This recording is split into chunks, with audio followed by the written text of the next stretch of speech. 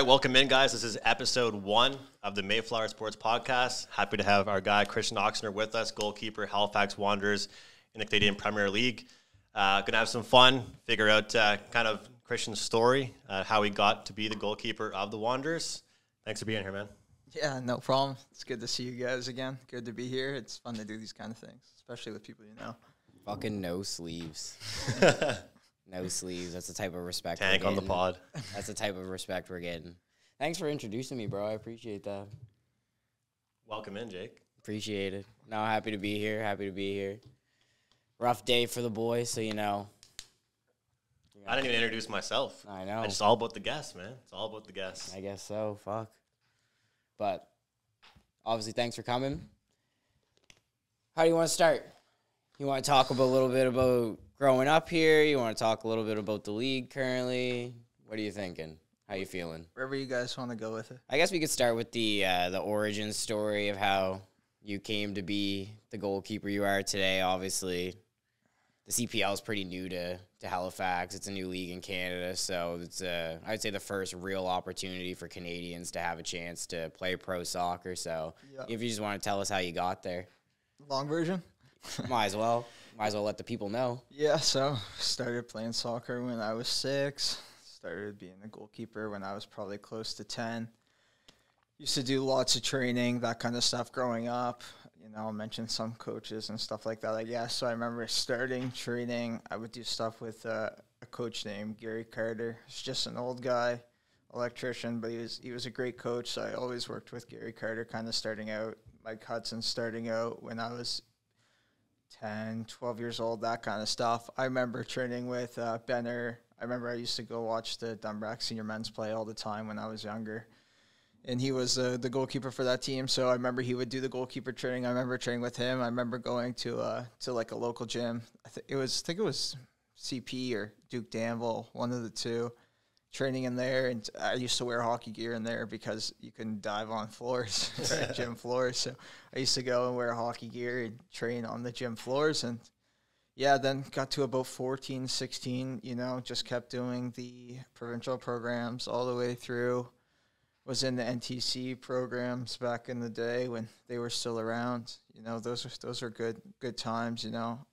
A lot of good people I came through there with, so that was a lot of fun. And then, you know, went to university, played senior men's with Dunbrack starting out. I mean, Jazzy brought me into that scene when I was really young, when I was probably 16, 17. I was training with the senior men's, which they have so many good players on that team back in the day. I know I said it a few times before, but I imagine a lot of those guys probably could have made the Wanderers if the team had come a few years earlier. We had, you know, the Derricks, the Dannys, the Sean Coages. You know, there's a lot of good players that were on those teams. I know I'm missing some. So, and we played against a lot of good players. So I remember playing like some senior men's when I was 17, getting called up a few times. Then went there when I was after U18, and Jazzy was really good to me with that team. That flipped to Western Halifax, and was playing that while I was at SMU. And then, yeah, kind of we went away one year, went to nationals. We won that. That was a crazy experience. It was really cool. Like, when I look back, that's going to be one of the coolest things I can say I've ever done is win that with those group of guys. And, yeah, I went through SMU those 5 years with Massoud. You know, it was a good time. And I think I started with probably Hunter, too. Hunter was probably when I was 13, 14 years old. So I trained with Mike from when I was 13, 14 years old until I was probably, I don't know, till first year of the Wanderers, so till I was 22. So I probably worked with Mike close to 9 or 10 years and always did a bunch of stuff with him. But, yeah, so for the Wanderers, I mean, was going to SMU, doing a bunch of stuff. And I remember, I think it was the summer before my last season, we played the local friendly against Dusseldorf there too. I was there for that. Yeah, that was I awesome. remember that. Yeah, that was a good time. It was a fun game, you know. So it was a bunch of local Maritime guys. I did pretty well in that game. So I think that kind of got my foot in the door, and then was doing well with SMU. But right before, in my last year for SMU, I went away to nationals. I remember we were playing against striker Nick Soulsma. He used to play for TFC. I went into a tackle with him and separated my shoulder. So then my shoulder was all banged up, and just spent my time recovering from that. And then unfortunately didn't get to finish the SMU season from that. So that's kind of how my university career finished. But then from there, I got drafted, went into training camp, and then I think like maybe even before the season started, Steven came up to me and told me he was going to sign me. He wasn't going to make me go through training camp unsigned, which was great of him to do. And then, rest is history. 4 years with the Wanderers now. I kind of want to go back to like really, at a young age, like just starting to play, but a lot of stuff you just said there kind of like sparked some questions. I guess the main thing I really want to ask out of what you just said there, that whole story, is the Wanderers coming to town, and at what point did you get the belief that you could play pro? Obviously, like anybody playing a sport when they're growing up, whether it's soccer, hockey, basketball, like, your dream is to be a professional, but at what point did it hit you that you could be a professional player? Yeah, I remember, I think I started to take school a little more seriously, like towards the end there. And then, Wanderers were kind of announced. And at first I was like, I remember having a few talks with my dad because, when we went to nationals and we won nationals, I thought like maybe then would finally be like, a chance for me to try and go pro, because the only time I ever really tried to go pro before was when I went to Toronto for like 3-4 days, went up to TFC. I remember that too, to be trained honest. with them, but it was nothing. I don't think it was ever going to be like something where they signed me realistically, right? So, I mean, I never really had a shot at it, and I don't know. Who knows how it would have went when I was younger, When you get older, you learn different things. You get experience, whatever. Maybe I would have gone somewhere and not even played and would have been screwed. So, I think it was the best thing for me was playing. And I remember I talked to my dad. I was like, I don't know if I really want to do this, yada, yada. And then, I kind of was just like, I might as well take the shot. So started going to the gym, actually funny enough with Mac, we started going to the gym a ton, Canada Game Center back then. So just started doing that, rehabbing my shoulder, stop giving a shit about school, which I wish I didn't do back then, but that's kind of just how it went. I just kind of threw all my eggs into one basket, and luckily it worked out. Yeah. With the team being here now, though, like, do you think people can have that belief at a younger age? Yeah, for sure. I think so. I think it will give more people belief, but it's hard. I think people kind of underestimate, the journey that it takes to become a professional, and kind of how hard it really is, and the reality of the lifestyle of it. Right. So, it's definitely overglorified, but it's a great profession. And like I said, anytime you can do anything you love for a living, it's amazing, but it's different for sure. Yeah, like we can talk pretty much like firsthand how during the season, obviously we see a lot less of you, but that's kind of like what the sacrifice is. Like, how do you find like, doing that, chasing your dream basically, and still trying to like have a life has kind of played out for you? Because I feel like sometimes it's very easy to get like FOMO, where you're like, shit, I wish I was there. But at the end of the day, like, you're also doing something that like any one of us of the boys that were like, hey, if I had one sport I could play and be pro at, like, we would jump at that chance. Yeah, I mean, it's the hardest thing. Like, you miss so much, and it's crazy because you don't even realize, like, it's like last month was just such a blur. It goes by so quick when you travel, you train every day, you travel. Like, we do stuff 6 days a week, right? Even when we're at home. And if you're not at home, then you're flying and, you're out of town, so you can't really do stuff. So, like this week, for example, we play Saturday, we train all 5 days, we play on Saturday, and then, you get your 1 day off Sunday, and then you reset and you go again. And sometimes your day offs won't even be the weekend. They'll be like a Wednesday or a Thursday. And it's like, none of my friends are doing anything on Wednesday and Thursday nights. And half the time when you do get a day off, you're just so tired you want to chill, right? So it's definitely like a lot you give up, especially because it runs through the summer months and stuff like that. You see all the boys doing stuff, you want to do. But I think it's something you realize like once the season's over, because when you're in it, you just live in it. And it's just kind of like you look back and you're like, wow, that was fast. I haven't seen people in this long. How thankful are you that you play for the team in the city that you're from? I mean, you talk about going on the road, coming home and stuff like that, but at least when you come, quote for quote, home, you're actually going to your home city. Obviously, a lot of people on the Wanderers are from all over, not just North America, but all over the world. Yeah, it's crazy. And, it's nice because, like you said, still close to home, still close to family and stuff like that. There's two sides to it, it's you get a bit comfortable. You live such a comfortable lifestyle here, right? And then you have people who are out there, giving everything. So, yeah, it's different, but it's something I for sure, once I, look back on my career, whatever whenever that is and things like that. It's something I'll be grateful for, is that I had these years to spend with my family, my fiance, and things like that. Speaking of fiance, I didn't know that was public knowledge now, but the boy is engaged. We all had a bet. It was between Oxner and Andrew here. Yeah, you were in it, bro. You were the top two. I was a big underdog. You guys were the top 2 favorites. Don't lie. Obviously, Ox beat you to the punch here, but we think you're coming in close second, buddy. No? We'll see. I don't know about that one. You might get married before Ox actually gets married. Ox got engaged. We don't know when he's getting married yet, but you might be number one. You might be number one, buddy. But you kind of talked about Andrew talked about people coming all over the world and like to play for the Wanderers. Like one thing that I've noticed with you is like obviously you've taken on a pretty big leadership role. Like obviously like Nicholas with you, you're billing him, and then you've really like kind of. I think the first season I realized like you were taking a lot of the foreign players under your wing, like just kind of like showing them the city, like if they needed rides, places. Can you just talk about like where that kind of came from? Because I don't think that's a trait that everybody has, where it's like you want everybody to feel a part of the city, feel a part of the team, and like whatever you can kind of do to make that happen, you usually try to do it.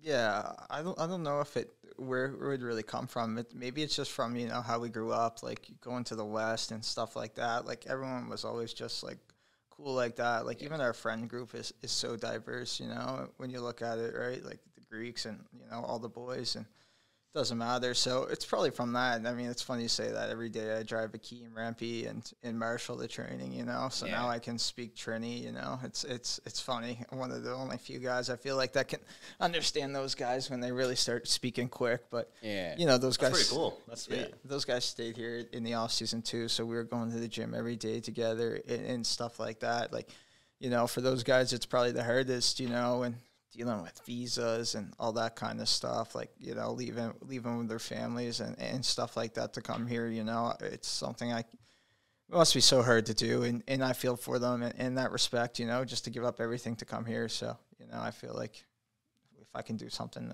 to help them in the slightest way, why not, right?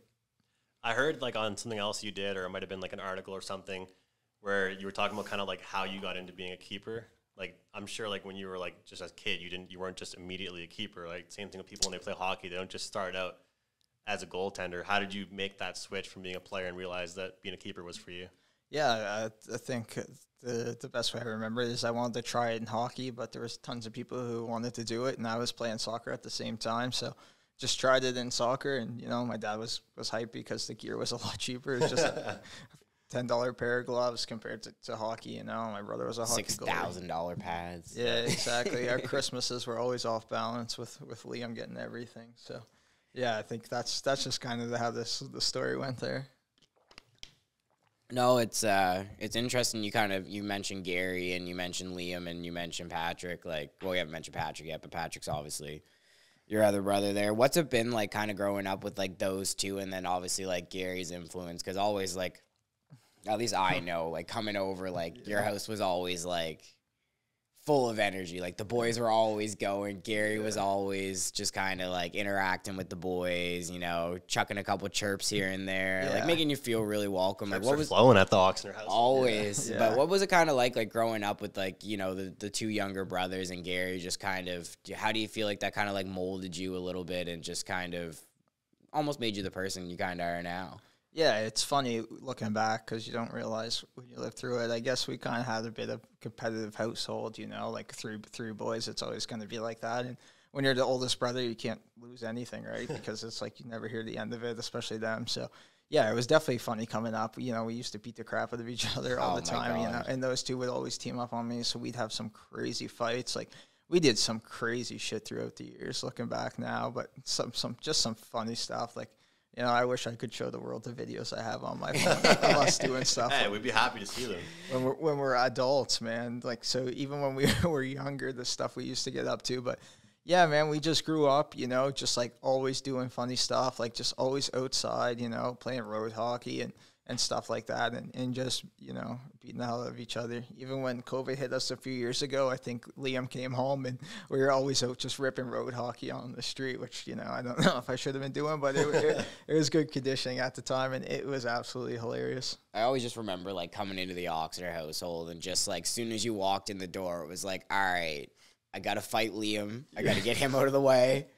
And then I can maybe beat up on Patrick a little bit, and then I'm good. But no, it was always nice coming over to the house, right? And, like, I feel like, too, having that kind of, like, competitiveness in the household, whether it's, you know, just beating up on each other, road hockey, like, it really kind of gives you that sort of, like, drive that you need to kind of have to be a professional, right? Whether it's, you know, training or making sure you're holding yourself accountable, holding the team accountable. But I always remember just walking in the house and being like, oh, man, like, Yeah. And, you know, Liam was just always, like, if he lost, he was just always coming back to fight you, like, Liam 10 minutes You later, say 10 there's, minutes pressure later. being the older guy. Sorry, Jake. No, it's all good. Pressure being the older guy, but, like, I feel like Liam has that extra drive because he's a younger guy. You can just see it in him. Like, everything he does, he's going to go hard because he's the youngest. Yeah, he has to prove himself. Yeah, he's Liam's always like that. no, we love Liam. Nothing Liam's against you, Liam, but no, I always wanted to ask you, and I don't think I ever asked you, like, formally, but this was always, like, a core memory for me and, like, your soccer career was, and I don't know how much you really want to get into it, but, like, I always remember the Canada Games thing, where basically, from what I remember, the coach told you that you weren't big enough to play a keeper at the Canada Games level. And that's something that always stuck out with me, because the other two guys we don't really need to mention, but, like, you can probably figure out who they are. Like, neither of them are really doing anything with soccer right now. How do you feel like that kind of played into, like, your drive? Because I always remember thinking, like, you were better than they were when you guys got to senior men. Like, you played over one of the other keepers. Like, at that age, it seemed like they were almost discrediting you because you weren't as physically built as they were, even though I think to everybody that you were the best keeper out of the three of you. Yeah. I mean, that's how it worked out. But, you know, who knows what it was like at the time, I guess, looking back. I remember there was two teams I was cut from that stung. It was the first year when I went to Atlantics. I got cut from Team Atlantic. And then when Canada Games, got cut from Canada Games. And honestly, like, when I made the Team Atlantic the second year, I played a little bit, and we got smashed. And it was just like, I don't know. I think there's a huge problem with you know, the kids growing up here and not being exposed to, like, that kind of environment, like, early enough. So even if I went to Canada Games, like, who knows how I would have done. Like, I don't think I was going to be ready for that environment back then when you're playing against kids from other provinces who have come through these high-level programs. And for them, it's like, you know, when you're the kid from Nova Scotia, you go there with an edge, obviously, but half the time the kids shit their pants. Like, it's just natural. And, you know, you come against kids from Toronto and, you know, the Montreal, the Quebec teams, and even the Alberta teams and stuff like that. They come through these high-level programs where they're exposed to that kind of pressure so often. But coming from here, I remember we would go play Quebec and we lost like 6-0 and stuff like that. But, like, we were never exposed to that kind of stuff until we went there, right? So it kind of sucks because you never really. That's you know, maybe why a lot of kids never really got the chance to go to national teams from these kind of provinces, is because they're not exposed to this stuff early enough on. You talk about kind of just, you know, those big moments. Yeah. And, like, you know, people, like, feeling the pressure and stuff like that. And I know that I've talked with you about just in general how, like, sports, a lot of it's just mental, right?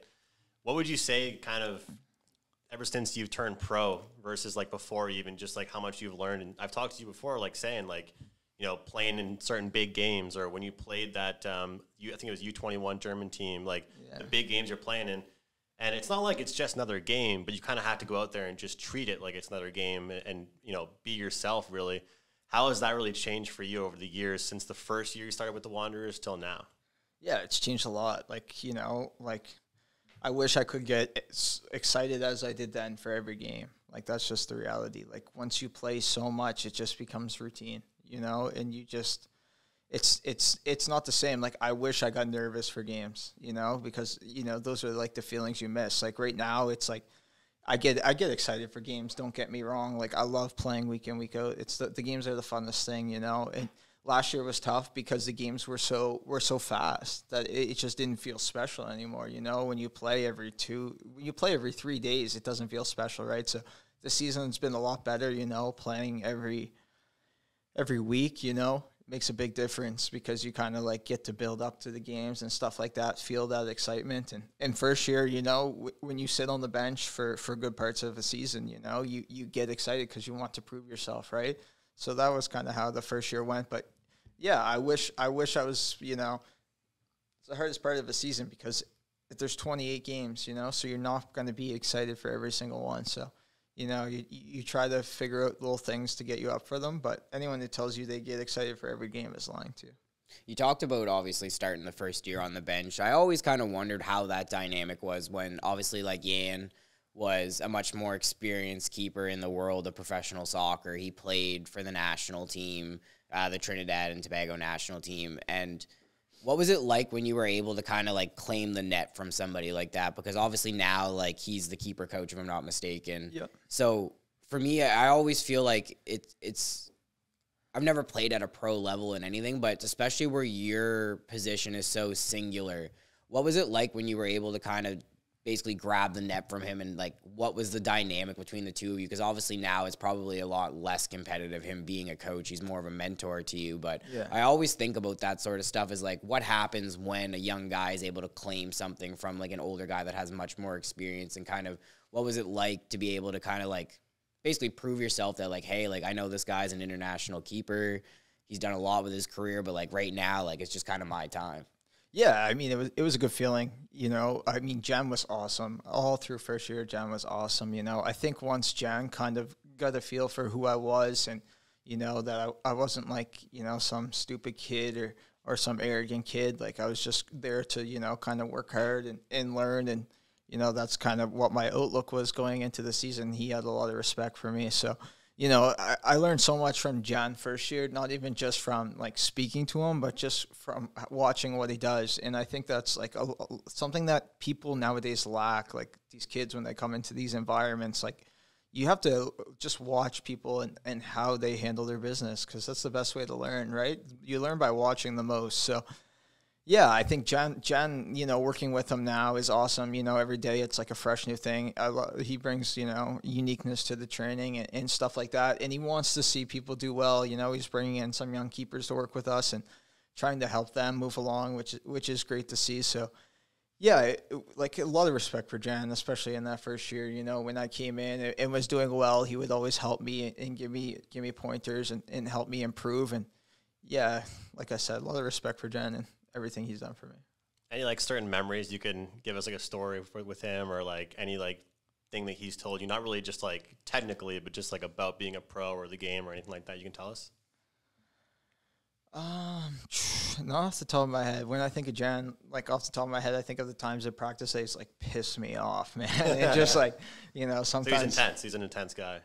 Yeah. Like I've learned how to handle it now. But I remember our first year when he came in and you know, we were doing one drill in PEI and it just sticks out, like him just like smashing balls at me like back then. And like, you know, if you like mess up or something, he'll like say something and something. I remember just like getting so fucking pissed off at that guy. And then like, but it helped me. Like if I get pissed off at people, I train better, right? So yeah. I would just like channel my energy into hating Jan so much that I didn't want him to score on me, right? But it's like I said, like you become immune to stuff, right? So it's like I can't do that anymore because it's just like so, you know. But yeah.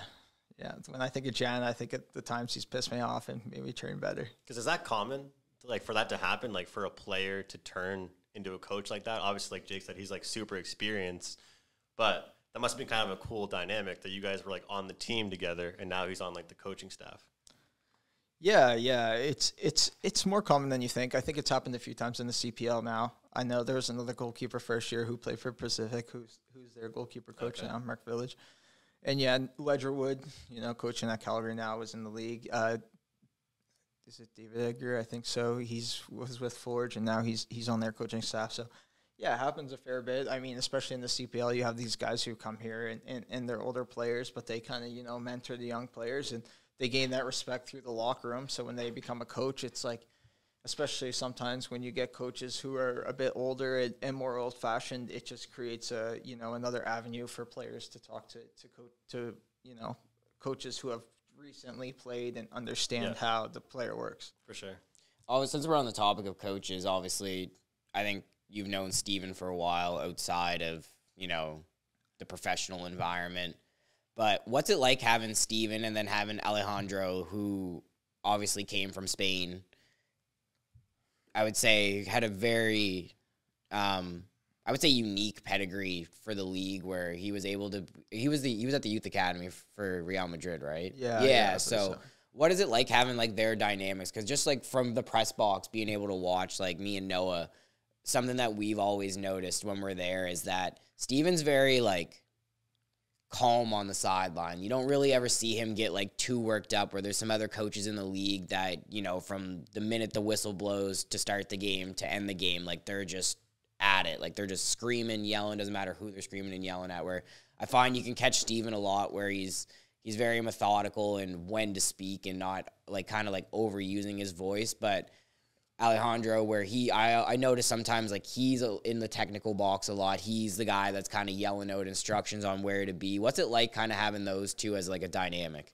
Yeah, it's interesting. Mesut last year was more session based, which was good for coach, but Alejandro has come in with a lot more tactics and that kind of stuff for, what we should be doing and stuff like that. So I think, that's why you kind of see him. He kind of leads the charge for the tactics, for at least the pressing side of things and stuff like that when we play. So that's probably why he's more animated. But Steve is like a man's coach. He treats you like men, you get respect he'll respect you if you respect him, kind of thing, right? And if you, like, Steve will respect you if you go in and you just work hard and that kind of stuff. They're very accepting of mistakes. It's a part of life. It's a part of football. So, yeah, I think that's the best way to describe it, is Alejandro is kind of brought in this kind of his tactical approach and things like that, and Steve is just, a man's coach. Yeah, the one thing I've noticed about Steven in the press conferences, I think Noah can speak to this too behind the camera, is that the one thing that I always notice with Steven is if the work rate's not there, that's just not tolerated. If you guys win or lose, if the work rate's not there, that's just not tolerated. Where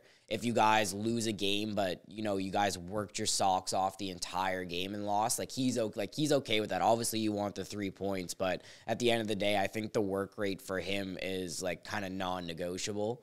And I almost like that in a coach, where it's you understand the performances are gonna be up and down. It's just part of a long season.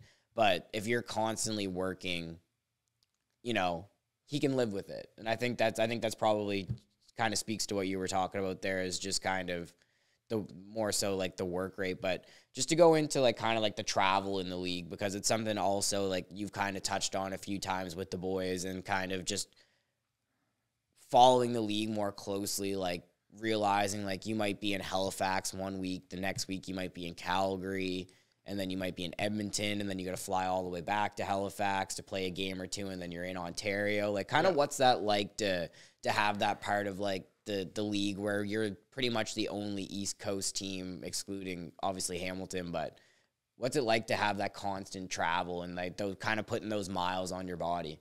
Yeah, it's crazy. Traveling sucks. But it's part of it, right? Something every team has to do. It's fun, getting to see all the cities and getting to see Canada, because in reality, not everyone gets to see Canada because it's so expensive to travel here. So getting to go everywhere and see everything is one of the coolest things, Last time we were in Calgary, we went up to Banff, and, who knows if I'll ever be back there again, So things like that are cool. But I think the biggest thing with Canada people don't realize is the time zones, You fly out. Obviously you go to Toronto, it's only an hour difference, which isn't that crazy. Winnipeg is 2 hours, Calgary is 3 hours, and then you get to Pacific and it's 4 hours, right? Yeah. So 4 hours is a lot, but, I think it works for us because I definitely think it's harder to gain 4 hours than to lose 4 hours. Yeah.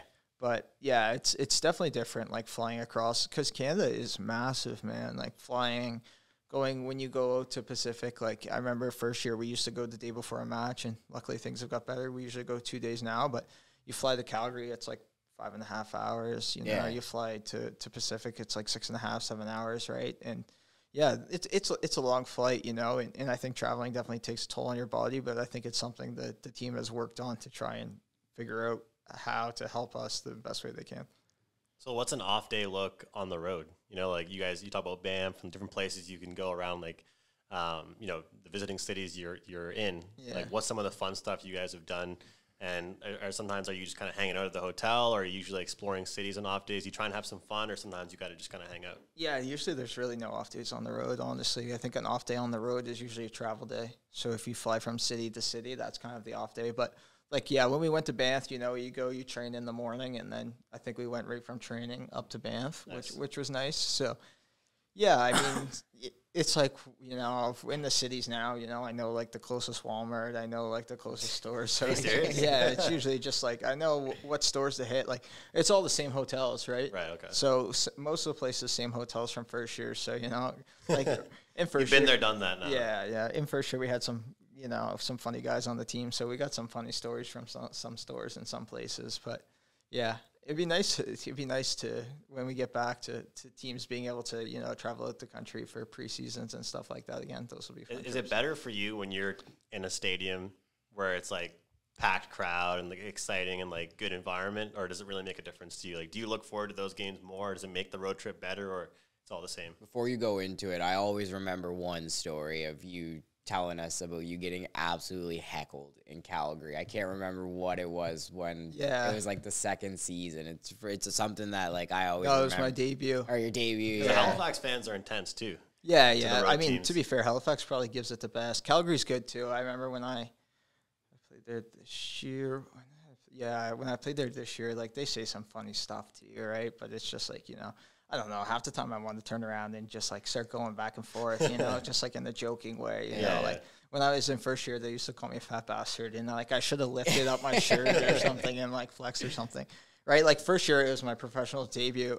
I remember Jan got injured, and I was like, went to Calgary, and it's like, you know, everyone's stomping, going crazy, and you're just like, holy shit, like what's going on here? But yeah, man, it's going to Calgary is a fun place to play. They got a grass pitch as well, nice facility, you know, decent fans right there. So, but yeah, I mean, other than that, there's no really too crazy places in the league. Ottawa's done a decent job. They got some fans there now, but like I said, you get immune to it. Like nothing is too crazy now. Which places has the worst weather? Like, you just can never seem to have a good time there as far as like conditions or like pitch conditions. You talk about Calgary having a nice pitch. Which team has to upgrade? Winnipeg. I was going to say Forge probably. I think I've heard a couple times. Forge got a new pitch. Did they get a new one? Yeah, Okay. last year. It's really nice. So then now it's Valor, eh? Yeah, Winnipeg so I know needs a new field, and that when you go to Winnipeg, it's like it's just because we did the bubble there and stuff, but it was so hot there. Yeah. That's not bad though, right? At least like the league's kind of like growing, and they're showing that there's money being put into it, right? Obviously, like not every team can be able to afford to put in a, you know, like a new pitch or whatever, but we kind of touched on facilities there. What do you make of like the Wanderers grounds? Because obviously, like I know you're probably not in a position to talk about it, but there's been a lot of talk, and like we're gonna have Derek on pretty soon, Derek Martin, owner of the team. I'm curious about the potential of expanding the stadium, right? And how that's going to impact the environment there, because I feel like the Wanderers ground gives you such like almost like an intimate vibe where like you're literally on top of the field. Like it's 7,000 people or 8,000 people, but you know there's going to be 7,000 or 8,000 people there every single game, rain or shine. Doesn't make a difference. But what do you think of just kind of the atmosphere surrounding the stadium right now? Because I think there's been games there where obviously you guys have felt like you've underperformed, but you know you still have the kitchen chanting till the 90th minute after the game's long over. Yeah, the fans are great. You know, it's something, you know, appreciate a lot. You know, it's just the people who will always, you know, you have those people who will always come out and support you regardless. So, yeah, I can't say enough about the fans. You know, ever since I came into the team and came into the league, they've been awesome. And, you know, they've shown me support. You always get the few that you see, you know, roasting you and stuff like that. But, you know, it's common, and no matter what you do, I think for every probably one fan, you know, you see hating on you and talking smack, there's probably 60 to 100 that support you, right? So you just don't see them saying stuff. So, yeah, the Wanderers Grounds is an amazing place. You know, the kitchen's a great place. They will always support us regardless. So, you know, it's just about us going out there and, you What's it like kind of like going, because like I always think about like going to the Wanderers ground and like, you know, not to crap on Edmonton, but like to go to Edmonton and like play in front of like 800 people, where it's like, you know, you're in Halifax, it's like 8,000. Like how, like what is that dynamic like, where it's like you go to a stadium where there's not many people there, but you know you still kind of have like a job to do? Yeah, there's not even 800 people in Edmonton. Yeah. Yeah, that was generous. Yeah, I mean, it's just the professionalness of it, you know. It's just, you do it because, you know, you come home to play in front of your fans and things like that. And like I said, you do it because you're paid to do it too, you know. At the end of the day, it is a job, you know, and it's a cutthroat job, because if you don't do it, then you're gone. You know, it's a lot of places it's pretty tough to fire you from, but in professional sports, it's pretty easy to fire you from, right? So, you know, that's kind of the outlook you have to have is, you know, you have to do this because, you know, it's your job, and you want to play again next year, you got to go out there and do it. Here. So when you first like joined the team, like you first signed, and of course it was the first year of the team. Yeah. What was kind of like the orientation stuff like? Like, you know, not the actual game stuff, practice stuff, but just like all the stuff you had to go through and things like that. Can you tell us about kind of the process of like when you first joined the team? Yeah, when I first joined the team, it was hilarious because I was so young. I was just coming out of university. Like, I was such a shithead. Like, I remember we had like a few guys on the team who were so young. Like, our team was just pretty unbalanced with young guys and older guys. And honestly, it was hilarious. Like, I did some funny stuff first year with some of the guys. Like, just like, you know, just like straight banter. Like, nothing like illegal or insane, but like just like some funny stuff. And yeah, orientation, like, yeah, it's fun. Like, like when you do it for the first time, it's fun. Like, I wish I would have, you know, really appreciated those moments more. Like when you go to like the meet and greets for like the first time, and you get introduced to the city for like the first time, you know, everything for the first time was so cool. And, you know, we went away to Punta Cana preseason, and that was so fun. And we thought that was going to be it every year, right? And it's been like screwed up since because of COVID and stuff like that. And yeah, that was a hilarious time too, right? With, like I said, some of the boys, like, you know, I've known Rampy for so long now, and, you know, he was my roommate there, and that's how we first got to know each other and stuff like that. Like Peter, I've known for so long, and, you know, we were just like doing some funny stuff in Punta Cana. Like, he was, you know, wrestling in the pool and stuff, like just being funny like that. So I forgot about that, man, because I was in Dominican the same time you were there. I was trying to meet up, but you were like 5 hours away. But like, you guys played a couple games there, but. Yeah. Would you say it was more so like a team building trip? Like, you got to tell us about what that was like, because I know you're, you know, in the pool and like, you know, hanging out at dinner and stuff. But like that's a pretty cool spot to be like a team builder. Yeah, I know. I make it sound great, but you know, it's preseason, so it's tough. I mean, I think we had one day off near the end, right, before we flew home. But it was like a week and a half of just like constant, like 2-a-days. You know, you train twice a day. You know, usually it'd be like a morning because it wasn't so hot. You would go out and train, and then the afternoon was more like tactics because, you know, it was so hot, right? So, you know, when you're young, it's like you come into this environment and it's like, oh, holy shit, like this is crazy, you know, like training so often and stuff like that. Like, yeah, I remember we played against Valor there. Valor, like just a preseason game, and I think it was like 0-0 or something like that. And then I came into the game, and the ball came through over the top, and it's like went out to play it and tried to like thigh it, and I just like killed it, and the striker just came and tapped it in from like 20 yards, and it was like, holy fuck, like this is how my professional career starts. Like, Jesus Christ, like, you know, and I was like just like pissed and like so down after that. But, you know, it's just like, you know, you just like move on from it. You sleep, you know, it's not that big a deal. It's only preseason, but it was a pretty crazy way to start my professional career. Like first game, just like screwing up, but you know, hey, it was the best thing that happened. Yeah, you got out of the way early. Yeah, but you're talking about obviously now like kind of like the first season, and obviously we're in the middle of, what is this, year 4 for you? Yeah, year 4. So what's it like kind of growing with the league? Obviously you started your progression as a professional when the league kind of birthed, right? How do you feel like the league's progressed, and what are some of the things that you think they do well, and what are some of the things that you wish you could see differently out of the league? Because I know people have various opinions on the CPL, on, you know, we'll say like the quality or like how it's run, kind of like the business structure behind some of the teams. But I think for me, like being a season ticket holder in the first year and like now getting to go to the games as a media member, there's been like a massive sort of like stylistic difference from like how it was like the first year. Like the first year felt like a lot of kick and run balls over the top, like a lot of scrappy goals. And now like you're actually starting to see some real quality. Like and there's been some signings from the league too. The guy from York, I always forget his name, is Abzi, yeah. So like he signed for like the second division in France, and then I know the guy from Cavalry, I always forget his name too, but I always call him Mini Conte because that's just what he reminded me. He was just ball collector in the midfield. I think he signed in the Scottish Premiership. So like they're starting to get some players that are moving abroad, but just the overall quality, like what do you make of the kind of the progression from year 1 to year 4? Yeah, I think it's changed a lot. I think year 1 it was still really good, but I think it's either a lot of players who have grown in the league and the quality's just continued to rise. And I think you see some really good football. I think it would be interesting. I wonder what would have happened to the growth of the league. COVID kind of screwed everything up there for 2 years, screwed up every league, but.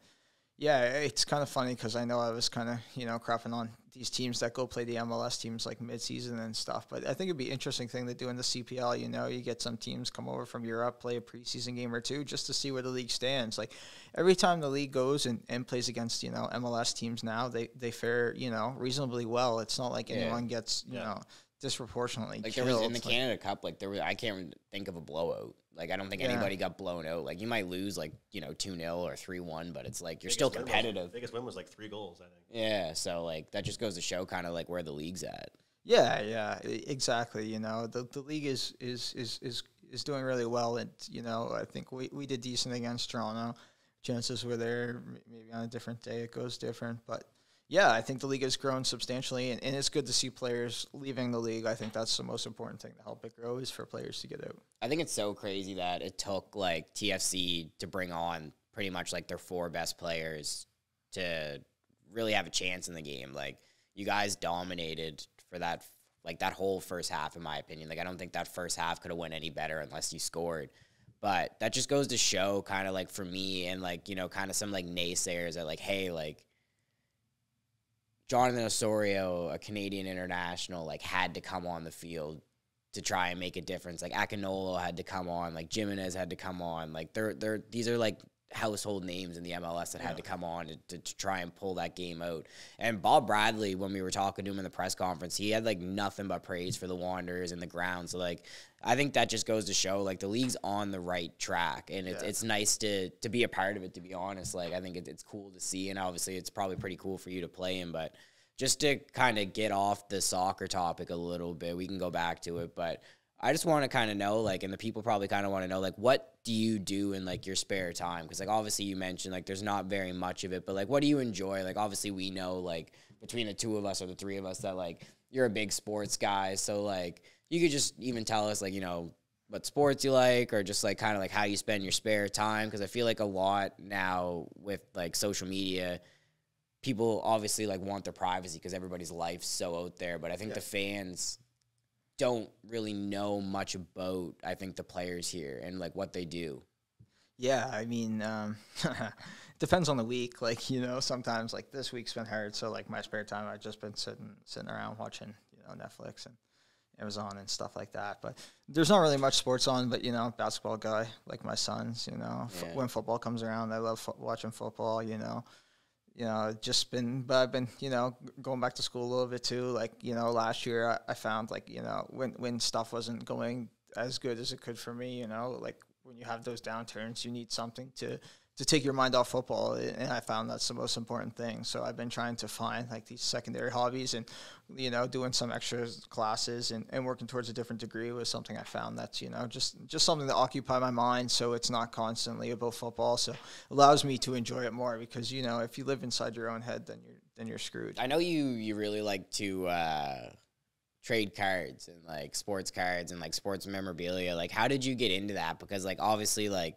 as we'll call it a side hustle, like, it can be pretty, like, lucrative and, you can make some money on it and do it. But, like, how did you kind of get into that? Because for me, like, when you were talking about it, I was like, oh shit, like, you know, that'd be pretty cool to do. And then I started like looking at it, and thousands I of was like, holy crap. I was like, there's like 50 different cards of one guy. Like, how the hell does he even know who to buy? Like, how does he know who's going to sell, who's going to get there? But do you just want to talk a little bit about like kind of like the trading cards? 'Cause I think that's a really cool thing. And then even like the NFT space you kind of gotten into, we've talked to you quite a bit about the NFT kind of trading. Is that something that you would say like you're still kind of into?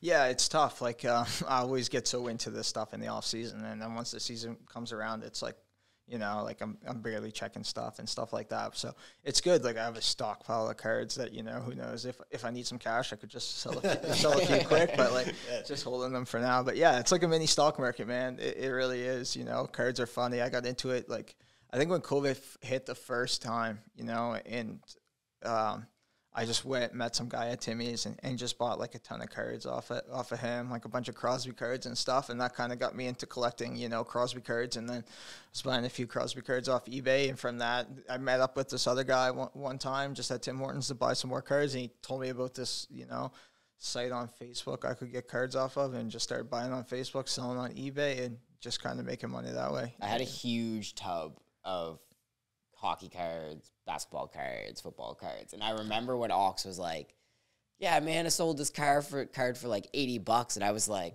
what the hell? Like, and I literally went through every single, I must have had like 6,000 cards in this tub. And I went through every single one just on eBay, just like, is this worth anything? Is this worth anything? Any luck? Is this worth? There was a couple that were worth quite a few, but like, obviously, like, I think Ox will be able to talk about it a little bit more, like the PSA grading, like it matters kind of like what shape the card's in, like how it's kind of printed. But I just remember when that first, like, kind of like wave of you doing that, I was like, holy shit, like I might have some money here. But man, I say when your fiance is saying how we paying for this wedding, you just drop like 6 binders of cards. There we go. That's how we're paying for the wedding. Yeah, right. She can figure out her own stuff. What about I know we're going a little long here. What about the esports tournament? I thought that was pretty cool to watch. Like the fact that your old man was watching like on your TV in your living room, like you playing video games. Like I feel like you probably never thought you'd see the day that happens, let alone like just playing on Twitch and a bunch of people watching you. What was that like? It seems like it was a pretty fun time. Yeah, it was funny. I'll say one more thing. The card community in Halifax is crazy too. Like they have shows every month, like go to Exhibition Park. So those are really dope. But yeah, the shirt I brought today, I actually got from the ECPL there. Funny enough, but yeah, that was a funny time. I mean, just like going through COVID, and it's like, you know, I don't really game too crazy like that anymore. You know, like I'm more just a casual guy now. Like FIFA was crazy. It takes FIFA was nuts. That was like during full remember? Lockdown, right? Oh my God, we had some crazy years on FIFA, man. When we were in high school, to put this in perspective, me and Ox would come home, FaceTime, and literally play for like 8 or 9 hours. Career mode. What, the boys didn't have headsets, or it was just no, it was just straight FaceTime. So if I wanted to show him something or he wanted to show me something, I could physically see it. Just like go through like a season on career mode, in like one day. So like to simulate a career mode is like, it takes kind of like a little bit. Probably takes like 3 hours, 2.5 to 3 hours. And we were just after school just banging out like 2 and 3 seasons. Like there was one year I think that we actually completed like as long as you could go, and like the game makes you restart. So like FIFA was absolutely insane. Like I had to get out of it. Last year was my last year where I was like, you know what? This game is just taking over my life, and I'm just not happy when I play it. Yeah, I think that's this year for me. Yeah. But, like I wasn't playing too much, and then, you know, the league was doing a thing, so I hopped back on and just started ripping like crazy. And, you know, was it one player? Yeah, we won. So there was one player on each team, and then you got a pro with you, right? Yeah, and it was like an aggregate score, so the combined score. Not to talk crap on watching this guy play video games, man. No, but my TV. I'm almost positive Ox was the pro on the team. Yeah, but if I were to play against the other team's pros, I would have got washed. I'm pretty sure like you were the athlete. Honestly, and the pro FIFA gameplay just sucks. Anyways, it's boring. So what was it like in PEI? Like, and talk about some of these like bubbles and stuff like that. Like, you talk about how really the past couple of years haven't been normal seasons. This is the first normal season, so to speak, in a while. I'm sure it wasn't awesome. You know, I'm sure it wasn't, but it's also you weren't traveling these, you know, hectic routes all the time. Like, what was it like for the team having to go through that? And that was actually pretty good year for you guys. Yeah, PEI was amazing because it was like just the team we had, right? I remember we made the final, and you know, it was so fun because of the team we had, and we did well. When you do well, everything's easier, right? So Yeah, I mean, it didn't even feel like that long because we did well. You know, I remember we made a video afterwards, like the Dylan did, the media guys, and it was like hard to watch because it was like, man, like it was like PI. You know, you felt so close to all those guys and stuff like that. And then, yeah, the Winnipeg bubble was definitely a lot tougher. I mean, yeah, it's tough. Like, it's tough when you go into seasons and you just, like, go raw into a season, you know? You don't play any preseason games and stuff like that. Like, at least this year, you know, we got to go – we went to Toronto. I mean, we played a few preseason games and stuff like that, and you don't realize the importance of those things kind of till you miss them, right? Yeah. So to go raw into the seasons was definitely pretty hard. And I remember before PEI, I messed up my ankle really bad, so it was, like, just like literally last kick of the last practice before we got on the bus the next day. I just came out for a cross and went down on my ankle and popped it open back in. And, you know, I think that kind of helped me because, you know, being injured and stuff like that, you know, you get that extra motivation to get back into the team and stuff like that. I remember have a picture of me training in a walking boot. Like I was doing stuff in a walking boot and just like working so hard day and night to try and, you know, get back and get ready and play for the team. And, you know, I think that made it a lot easier for me too. Like, obviously, being injured sucks, but it gave me extra motivation to push even harder. Can you take us through what like a game day is like for you? Like, let's say like here in Halifax, not on the road, but like you leave your house. Are you picking up the boys that usually drive? Like, what's it like when you first get there? Talk us through like take us through the story until you know the game starts, kicks off. It depends. Like if it's early kickoff, you know, I'll usually wake up like early kickoff's like 2:00. So like have a coffee, chill. We eat 4 hours before the game, so we'll go to I think Ella and Bears Lake now. You know, first year it was Athens, but now we go to Ella and Bears Lake and get our meal. But if we play later at night, you know, I usually wake up, have a coffee, chill. If it's a late game, I, you know, really enjoy going for walks now. So I'll go for a walk, get my Red Bull, and you know, hit the restaurant. And then from the restaurant, you come home for 20 minutes, and then you head down to the stadium, right? So, you know, it's pretty much just like, you know, you get your little routines and that kind of stuff. Do you have any superstitions once you get there to the Wanderers grounds, or you're not really a superstitious guy? Nah, not really. Nothing really crazy, you know. Usually when I play at home, I'll rip a shower before the game. That's kind of just like my time to myself. And then, you know, come out, listen to some music, do some stretching. Always watch, like, you know, a video on YouTube, you know. And then that's pretty much it. Just hit the field for warm-up and play. So who would you say, obviously, like, you talked about Rampy, and you talked about Alex Marshall, and you talked about Akeem. Would you say, like, those three, and then obviously, like, you have Nick living with you now. Would you say, like, those three, though, would kind of say, like, save, you know, your better friends on the team that you've kind of made? Obviously, with the league, there is a lot of turnover, but you four have been a pretty big staple. And, like, obviously, like, Peter has been another guy that's been a pretty big staple in the team. Would you say, like, those kind of guys that have been around the longest, maybe you would say, like, they don't have to be your best friends, but maybe, like, your closest friends on the team or people that you just kind of, like, enjoy being around? Yeah. Corey, too, you know, Mateo. I was always cool with Mateo. He's leaving now, you know, good for him.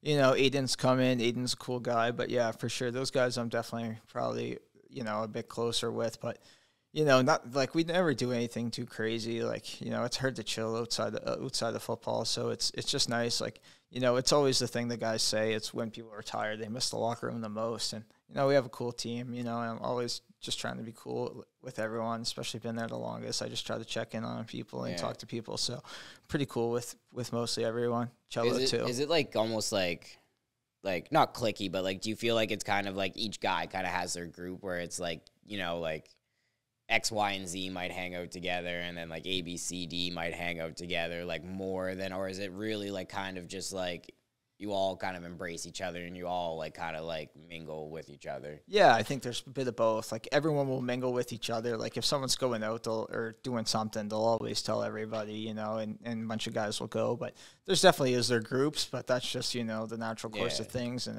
it'll always be like that, right? So I just have to make sure if things, you know, go off the tracks and stuff like that the cliques don't separate the team. But, you know, I don't think we'll have that problem.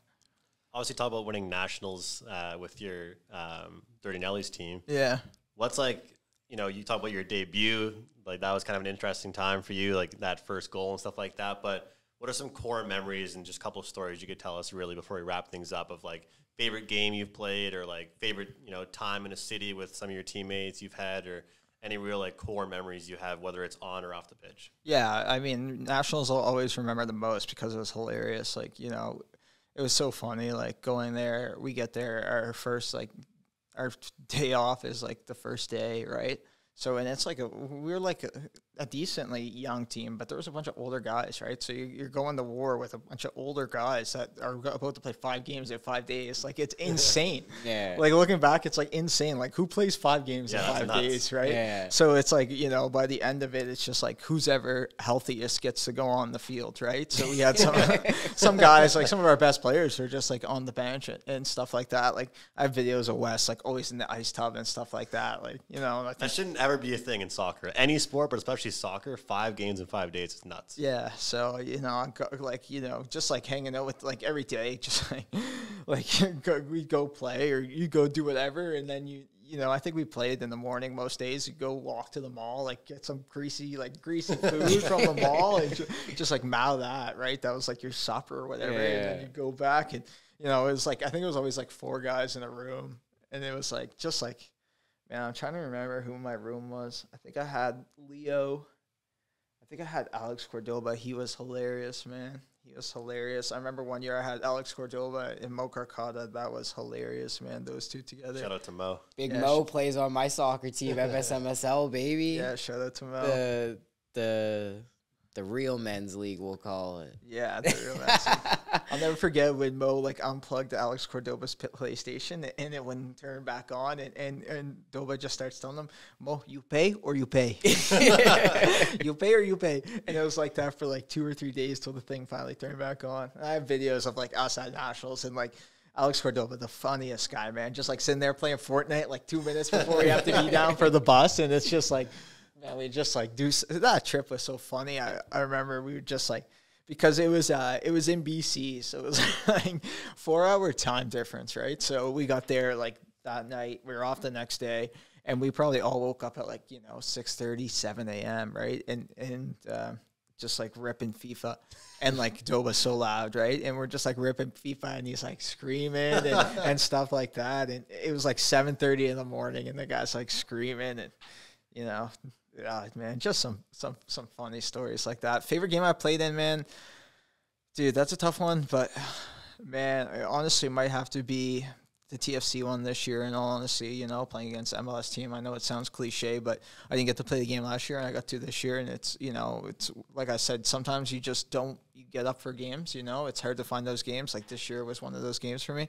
So to finally be able to play against an MLS team was something super cool. So another funny story that and we're probably gonna wrap it up here soon, but I always think like this is the funniest story when you played West Soccer with the boys, and the boys went to North Carolina and everybody got food poisoning. Yeah, Golden Corral. Could you just tell just tell the audience about that story? Because like some of the stuff that was going on, like Mo that we mentioned, like he thought he had appendicitis and he was going to go get his appendix removed in North Carolina. His dad was going to fly down. Like that was just madness. Yeah. I remember I woke up in the middle of the night. We went to Golden Corral, like this buffet, you know, and we were just like high school kids. So we just destroyed the place, right? Like eat whatever, like, you know, the greasiest shit you could find. Like whatever looked good, it was going in my stomach.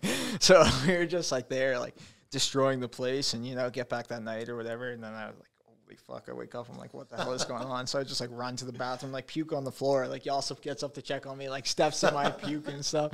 That was hilarious. Anyone knew Yosef know how funny that would be, like stepping in my puke. And I remember just like being dead, like laying on like the outside, like on the ground, and like Angelo, anyone who knows Angelo would laugh at this too. He's just like trying to feed me like cold pizza and stuff. And I'm like, what the fuck, Angelo was hilarious, you know, and just like, so it was probably like 2 days. And yeah, I remember some guys got on the way back, but the West Soccer is hilarious. I remember my grade 12 year too, like rented vans to drive up to play in the finals and the semifinals, and just like bumping music in the car with like Vasily and all those guys. Like looking back, like some funny, man, high school was a funny time. Yeah, too. And then didn't you? Was it back-to-back years, or was it the same year that you stopped 2 penalties to win? Yeah, it was the same year. I stopped one in the semis and then one in the finals. Jeez, buddy. But it's nice because, like, you know, maybe like a lot of guys who early like went to, you know, Toronto and stuff like that, they didn't go through like, you know, high school and stuff like that, because they never really got to play high school soccer. They were always leaving early. You know, they had to go to Toronto and stuff like that. And you know, some of those guys don't even play now. So, you know, to be playing now, and, you know, I got to do all that stuff. I got to do a bunch of fun stuff with my friends that, you know, it's like, I think they're doing a West game, you know, at some point in the next, I think it's like in September or August, you know. Yeah, I think I heard something about that. Yeah, Trish got everything. And I'm excited to, you know, play in that game and hopefully play in that game and, you know, go to the bar after and just see all the guys, you know, because, like, those are some great memories I have, like high school soccer and stuff like that. I wouldn't trade for the world. It is pretty cool though, because like a lot of people like go to like different like academies, or like they're traveling from like, you know, Canada to Europe, America to Europe, or like just different cities and stuff like that. And you've got the ability, you got all these stories with like all of our close friends. Yeah. And then like playing for Dirty Nellies, and then playing for SMU, which is in your hometown, and then playing for the Wanderers now. Like, it's kind of cool you get to experience being a pro, but you also still went to high school with your closest friends. Like, to me, that's pretty cool. And like looking at all these different moments, like all the penalty kicks you've saved, like, obviously that doesn't like define like your career and like, you know, how you got started, but like you've had a lot of big saves like that can kind of put you on the radar. What I know we got to wrap it up, but I want to hear more about like that under 21 German team when they came to town. You guys played one match at SMU, I believe, right? Yeah. And then one match at the grounds, and that was the first game at the Wanderers grounds ever, right? Yeah. What did you guys know about them, and what was it kind of like at the SMU match? Because obviously, like, when you saved that penalty kick, the place went nuts. We were all pumped, and I remember the guy that you saved, he just like walked off the pitch. Like he left. Like, he literally, the second that you saved it, everyone was celebrating, and he left. Yeah. So like it was a huge moment for like obviously you, and like playing with all kinds of people that you were around your whole life, and it was the selects team, right? Yeah, What was that whole experience like? Yeah, I mean, it was a cool experience, you know.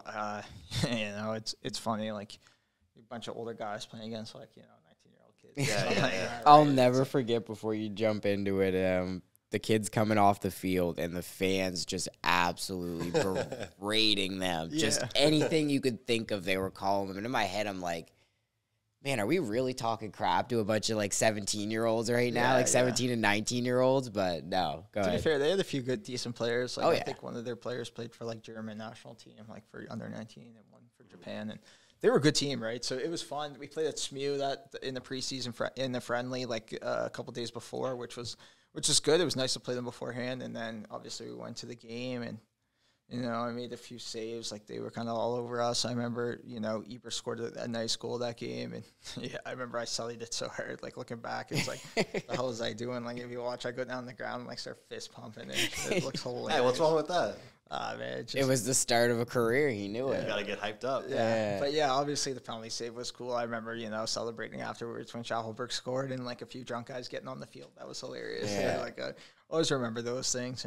And stuff like that. But yeah, like I said, like when you know, going back and going through it, it's something awesome to look back on. But when you live through it, it's just like, you know, it's one of those games where, yeah, it was super exciting and super fun to play in. The only other question I have before we wrap it up is, you kind of touched on it. There's not many grass fields in the league right now.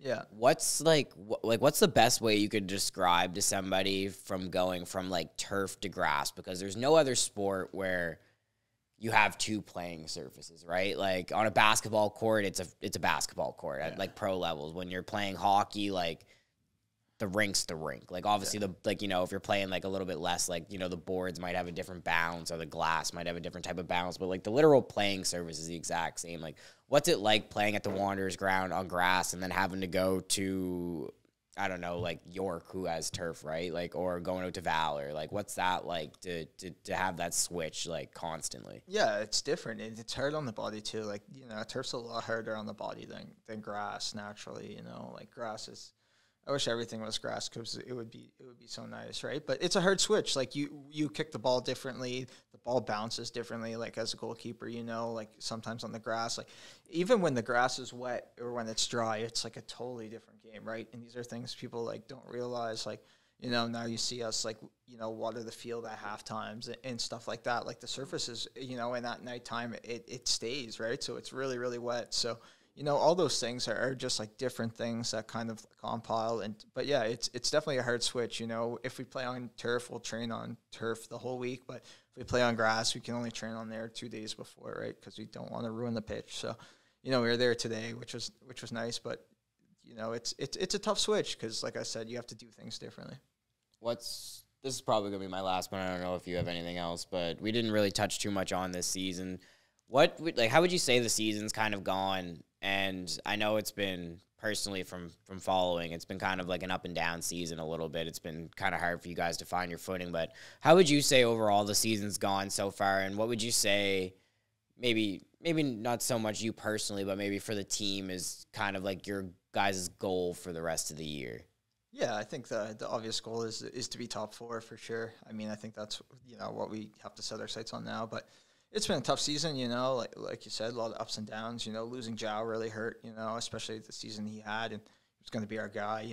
Like everybody loves Zhao and everybody believes in Zhao, and we hope he comes back even better than he was before. But that was definitely a tough blow for us, after starting the season. And sometimes you go through, like you said, a lot of the teams in the league go through these ups and downs and stuff like that. But now it's just about regaining that footing. I think the middle part of the season is always the hardest because, you start the season, you're excited, first 8 to 10 games, you have that, and then I think as you get older, like I've learned that the 10 to 20 games is the hardest part because it's just like, that just like middle part where you just like kind of float through it and you're like in the thick of it. Yeah. And once you get into, the 20th game, the end is in sight. So like those last 8 games, you're like, excited for, pushing to get through. But yeah, I think that's the part we're at now. We're just in that middle part and we need to figure out how to deal with it. This is kind of a deep question, I guess, but like, and it's typical for me, but like, what do you want to be like remembered for? Like, what do you want after your career is all said and done? You talk about like every athlete said, we just had Brett, we're talking about with Brett Lather last year, and he was talking with us about really it's all about the locker room. That's all he really remembers, not even the big kicks he's made as a field goal kicker. Like, what do you want to be remembered for when your career's done? Yeah, obviously guys want me to remember for balling out and stuff like that, and of course I do, but I want to be remembered for being a professional, whether things are going my way or not going my way. I always want to be remembered for being a guy that was a good teammate, and in reality, it's tough for things to always go your way, right? That's just the natural thing. It happens to everybody in sports, but I want to be remembered for always being professional, And I think I have been. I think, no matter how things have gone, I've always turned up to training and worked hard and tried to better the team like through that. So I want to be remembered. I want to be remembered for being, a true pro and helping my teammates. Yeah, I think that's what most guys kind of, want to strive for. Obviously, the individual accolades and the team accolades come with that, but I think it's more so kind of the person you are at the end of the day. Yeah, right? Exactly. Football is only, 10 to 12 years of your life in reality. 10 to 15 years of your life. There's still a lot to live after that. So, obviously, we've gone, about an hour now?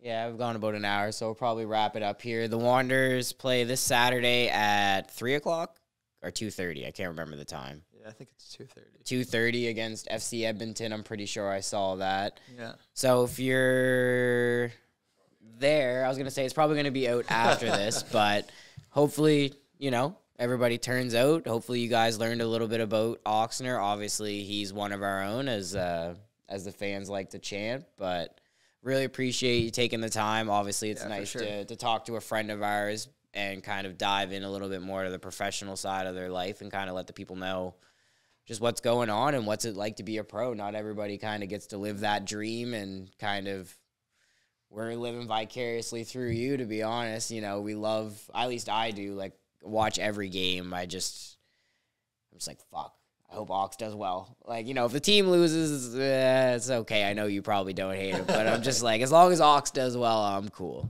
I gotta say real quick, it's funny, like, when your friend is a keeper.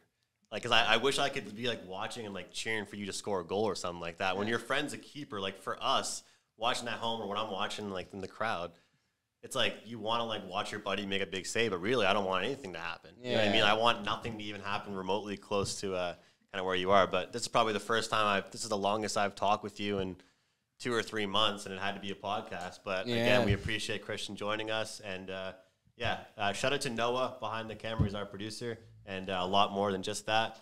So shout out to Noah. And on behalf of Christian, Jake, I'm Andrew. We'll see you guys next time. Shout out Noah.